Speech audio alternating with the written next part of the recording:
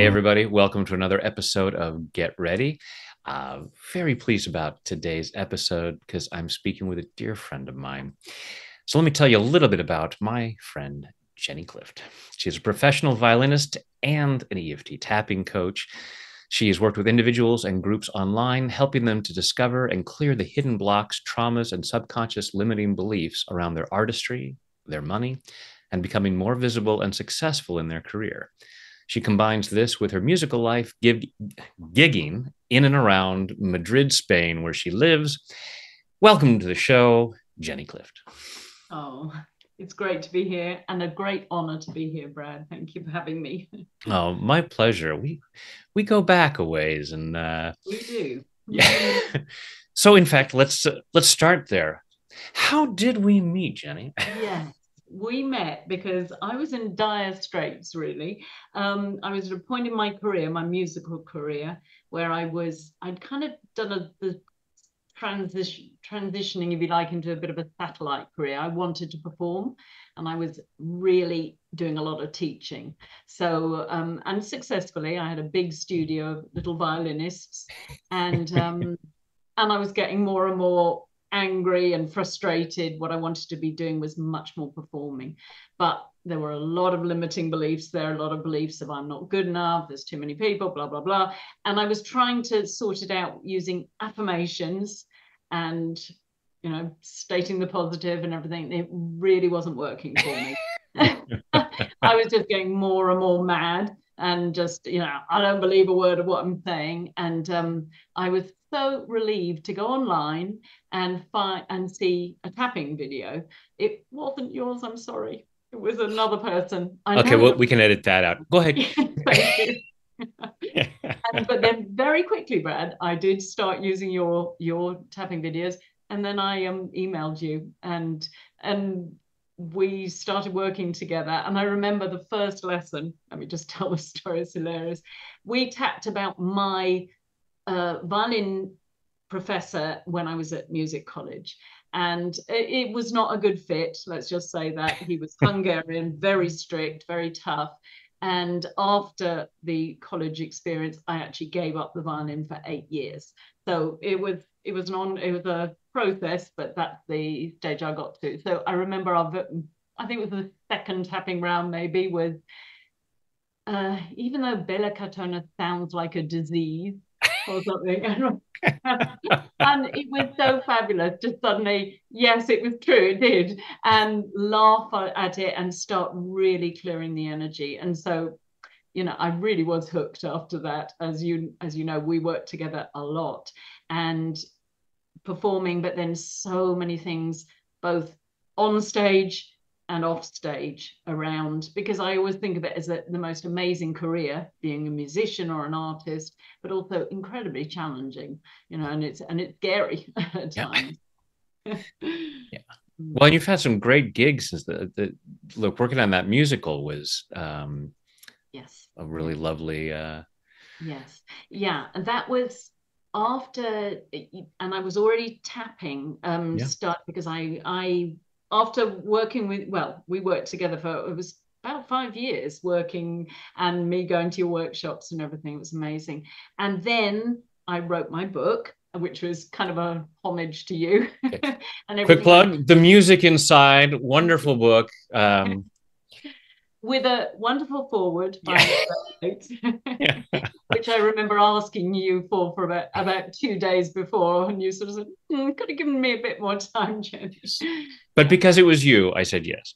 Thank you. But and And that was the then, wonderful thing is that you had yeah, taken the work that we had done and how it had allowed you to expand in your musical career, yeah, but then taking that to other musicians.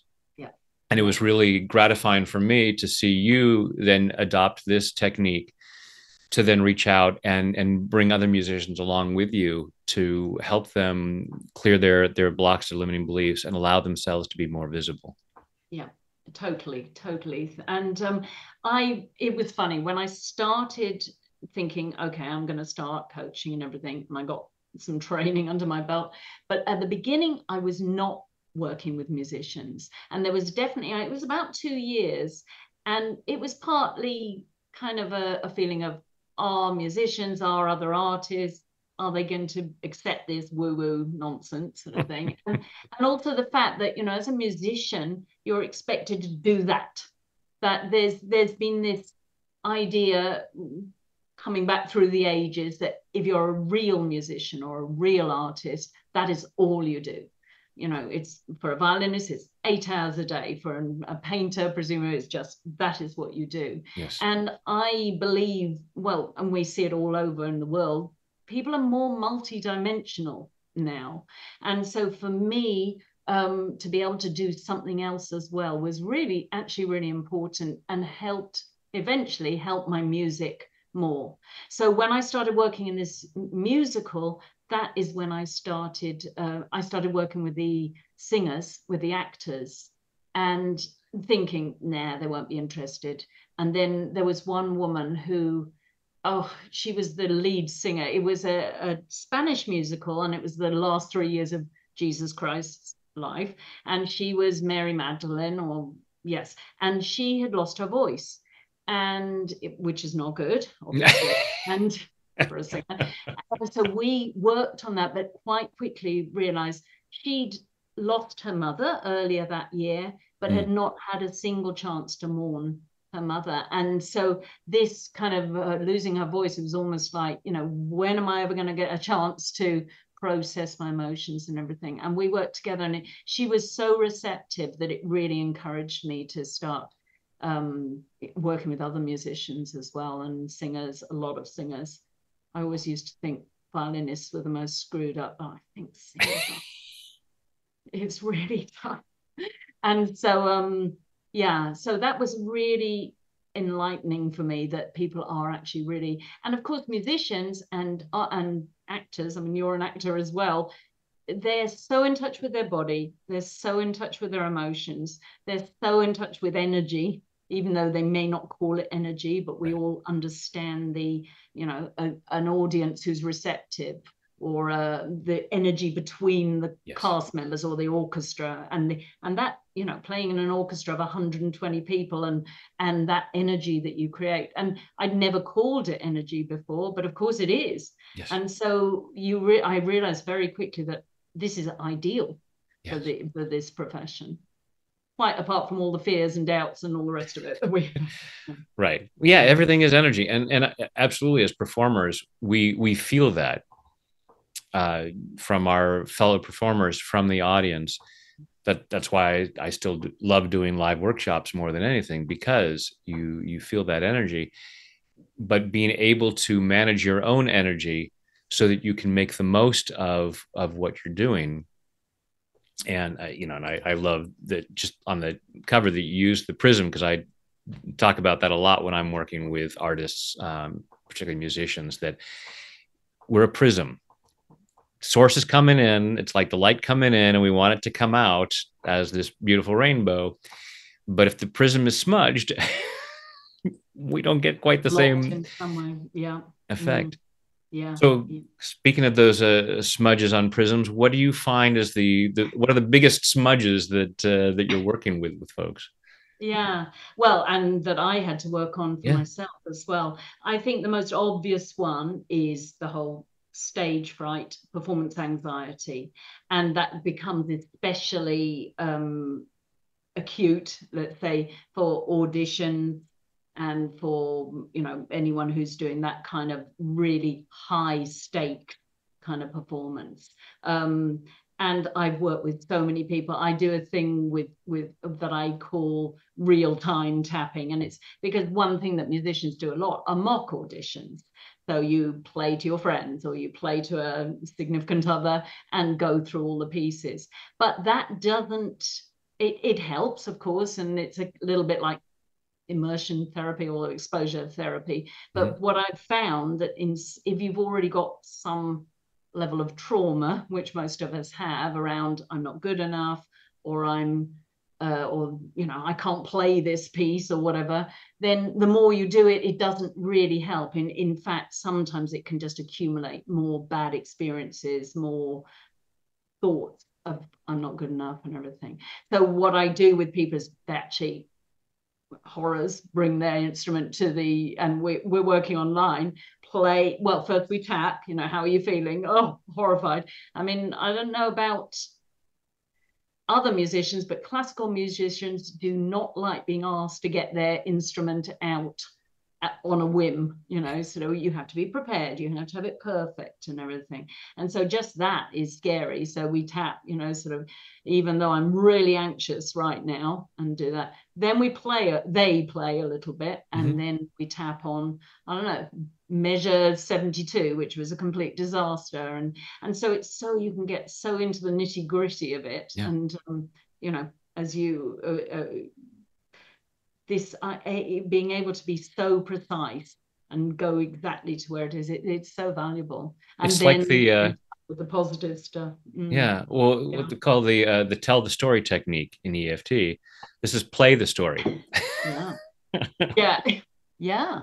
Yeah. Yeah. And where do you get blocked? Where do you those thoughts come in, you know, Yeah. sort of, oh my God, the 16th note passage is coming up and it's going to be a disaster. Yeah. So often the problem as performers is what's coming. Yeah. You know, it's not, Every and not, time the oboe comes in, it just messes me. for example, yeah, unless you are the oboist and then it's the Yeah, clarinetist. exactly. Yeah, yeah. There's So always that's someone. yeah, that's what I would say, is that very often a starting point. And one thing, and I remember you and I talked about this when we were tapping together, this idea that nerves are necessary. And it actually, it really kind of pisses me off, excuse my British, but uh I think of, you know, would you say to a brain surgeon, I hope you're nervous, you Yeah. know, because you should be nervous. Otherwise, you're not, obviously not concentrating. You're not, or a pilot, you know, I hope you're scared. And you're thinking, really? I don't want my pilot to be. And yet, a musician, I remember growing up, I was told this so many times, oh, nerves, you know, it's important to be nervous. That shows, you know, so you're kind of engaged and everything. But it's a disaster Yeah. so much of the time. Physically, it takes you over, and it's just, and it feels horrible, and it messes with your performance. So that is one of the things which I just think, no, Yeah. this is just an idea we've had planted. And I remember you saying to me, Brad, because they didn't have any other solutions for this, so at least, well, we'll just say, okay, they're necessary. Yeah. And if they felt it, if I get nervous in front of an audience, I don't want to say, well, I'm doing it wrong. You don't need to be nervous. I'm the one who's got an issue. I'm going to say, well, I'm going to justify it and say, this shows that I care about my audience. Mm, Well, and those are great examples you gave. mm. If a brain surgeon's like, your hands should be shaky, or you obviously don't care about your patient. For a Yikes. pilot, you should be nervous, otherwise you don't care about your passengers. Messengers, yeah, And yeah. especially as a musician, you know, we've got intricate fingering. You're fretting. It's like No. shaky fingers is not really helpful. It's not conducive. You know, I can imagine Mozart writing a symphony and say, okay, I really want the violinists to have really shaky fingers during this. Yeah. Yeah, So yeah. it becomes this thing of, well, I feel nervous, so I'm going to justify that by saying it's an act of care for my audience. It means that I'm treating this with significance, and I'm going to pass that on and tell others that that's the way it should be. Mm, Otherwise, I look like I'm doing something wrong. yeah, yeah. And you know, hey, great, people are doing the best they can, Mm, but allowing yourself to see it. You said mm, we want people on their best game, yeah. and we want Absolutely. to And be actually free. enjoying themselves as well. Yeah, Yeah, yeah, yeah. yeah, And you know, I've seen this now, but with, for example, I have a client, she's just amazing. She's a singer, an opera singer, and she would had to do a recording, and she was so nervous, and you know, throat tightening up. Again, not good for singers, diaphragm tight, all the rest of it. And that idea of, okay, so what do you do? If you don't have something like tapping, yes, we can try and talk ourselves out of it. We know how ineffective that is. And or you know, I remember advice I would get would be stay very still. And I kind of get it, the attempt to um I suppose, ground or bring down. But in fact, I've found, for me at least, maybe everyone's a bit different, actually shaking it off, tapping, moving the energy is more helpful for me. So right before a concert, if I'm nervous or a call or something, I do tap, and I tap around and I call it out, this nervous energy in my stomach, wherever it is. Yeah. And then in a couple of rounds, it's more under control. So, having these tools, which of course we didn't used to have and no one had heard of. And so now I think nerves are not really necessary. Now, from going from saying zero nerves, I've kind of gone, okay, let's use the 80-20 thing, which is so helpful, isn't it, for everything? Instead of 80% of nerves, let's go to 20% of nerves. And so, there's nothing wrong with having that kind of butterflies in your stomach, but not when it's messing with. Right. Yeah, it's not an idea that there's something wrong with it, that it's bad. Just letting go of the belief that it's necessary, that you should be nervous. Yeah. Because then we look at it and go, oh, okay. And if we're feeling more calm, then we're thinking, okay, what's wrong? Why I'm doing this wrong? It's like, no, if there are nerves, great, okay, that's where I'm at. But I don't have to. It's not like I'm going, oh, I feel really shaky right now. Oh, good job. I'm a professional musician. Well, yeah. As an actor, Yeah. if I was nervous before, my mouth dried up. Not a very good thing when you need to speak. And I remember auditions or things where I'm like, I can barely speak. Yeah. Suddenly your tongue grows to double the size, and yeah. So we bring it down as much as we can. Yeah. What? And I know you've have a program on visibility, and that's one of the main things, is because as well, all of us as human beings, we have gifts to share, and it's what stops us from doing that. And particularly as artists, it's like, well, sharing your gift is generally in front of an audience. It may be in a recording studio, but which in some ways is worse. Which in some ways is worse. than the whole perfectionist thing. Yeah. But there's something about, okay, if I'm playing music, ideally it's going to be heard. I may be seen as an actor. I may very likely be seen. Any kind of performer, it's that being seen and heard. And yet that's one of the biggest fears that many, if not most, human beings have. But it's particularly troublesome for a performer whose part of the job is, well, you have to be seen and heard. Yeah, and the desire that's there. Yes, I mean, I think of this as kind of the visibility paradox, because I believe that we all come in with not just one purpose, but several purposes. And as an artist, one of your purposes is to share your music or your art, your speaking, whatever it is, and yet then we get all these layers of conditioning around not showing off. I mean, how many times was I told to shut up at school by teachers? And don't show off, don't stand up, give the other children a chance. And so all of this, we just build it up. And although I think we have this intense desire to share what our way of doing it, but then we're told there are other people who do it better, and there's so much conditioning, so much and so then we get the I'm not good enough, and it has to be perfect, and who am I to share, I'm not that special. And they're all things that we've picked up along the way. And for me, that all kind of comes into the visibility thing, because it's getting in the way of either allowing ourselves to be visible at all or enjoying our visibility. Yes. Yeah. Step one, get yourself out there. But step two, have fun with it. Yeah. Don't beat yourself up after you've managed to do it. Yeah. So it's that brings in so many different things. And and I agree with you. I think everyone, I'm always amazed, but I suppose it's normal that public speaking is one of the biggest phobias. And as a violinist, I thought, oh God, I can speak till the cows come home. I can't play the violin, but or it's much harder to play the violin. But and so you do, of course, get trained into being able to be up on stage and everything. But it's the same kind of fears and doubts and, you know, not who wants to For listen anyone, to me. even not in music or performing in any kind of way, it's any area of life where where we need to show up Yeah. for whatever size audience, even if it's an audience of one, even if it's over the phone. But there's, yeah, all of this programming about why we couldn't or shouldn't be seen or heard. Mm-hmm. Mm-hmm. And there's that intense desire, as you said, to share that gift. I really want to, but I shouldn't. I'm not allowed to. I'm not good enough, whatever that is. Yeah. And being able to shift that, it's like, look, I'm awesome. I'm going to share it. I'm not going to be right for everybody because Mm-hmm. nobody is.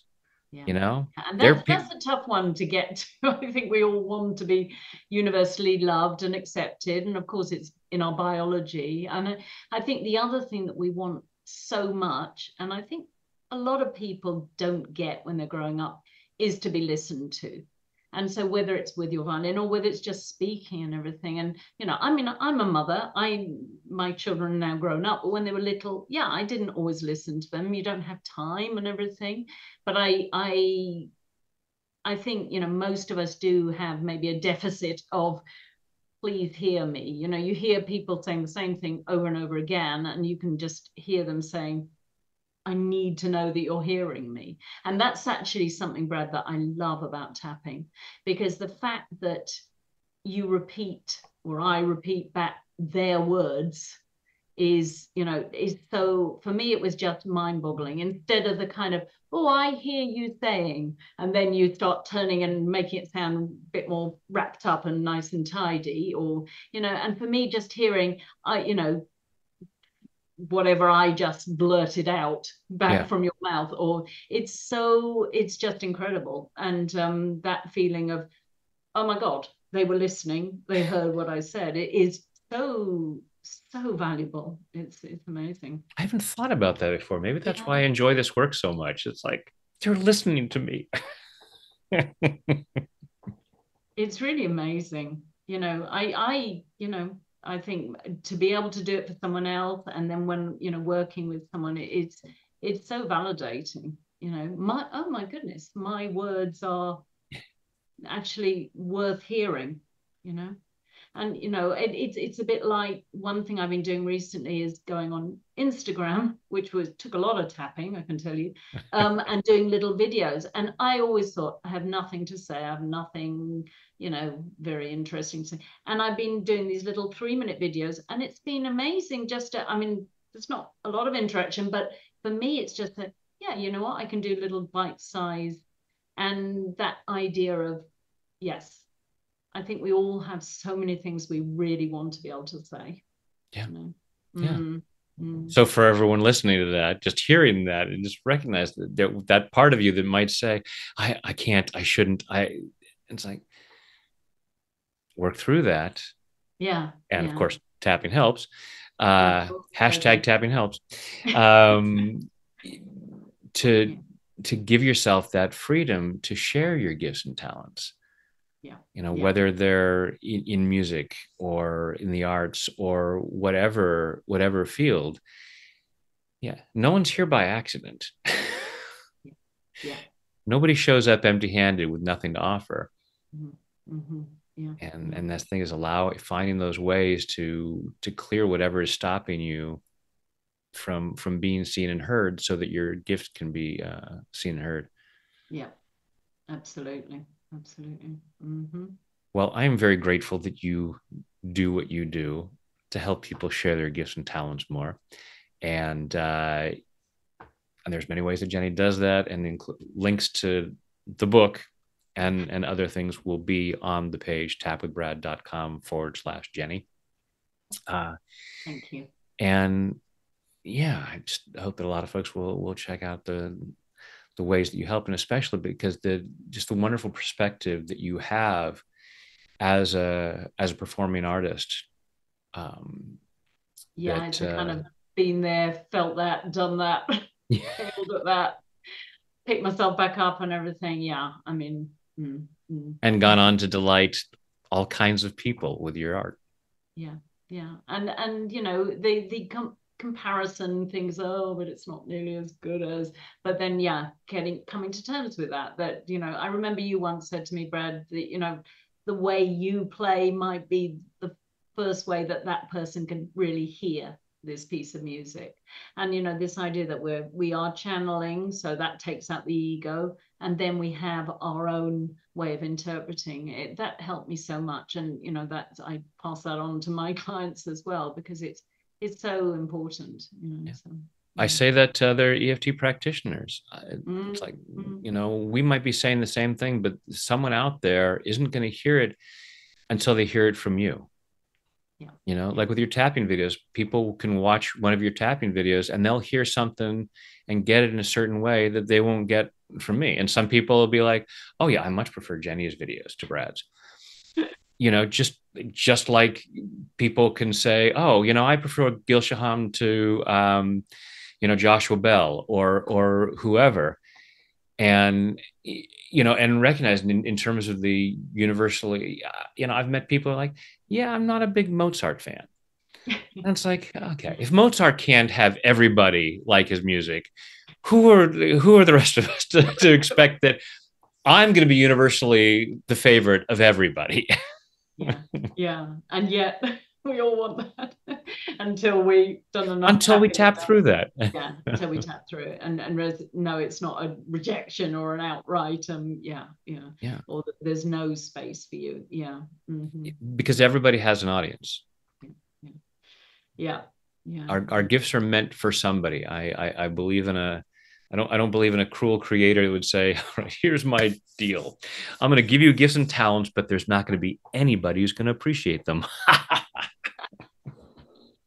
evil. Yeah, no, it's So we need and to clear whatever stops us from getting out there and sharing what we have to offer. yeah, you bet. Sharing that Yeah, music inside. there we go. Oh, thank you for what you do to help people find that. Thank you too, Brad, and you know, thank you for inspiring me, and yeah, and then bringing me along in this journey, because it's so amazing, and I really appreciate you um here today and always. So thank you. Well, likewise. Likewise.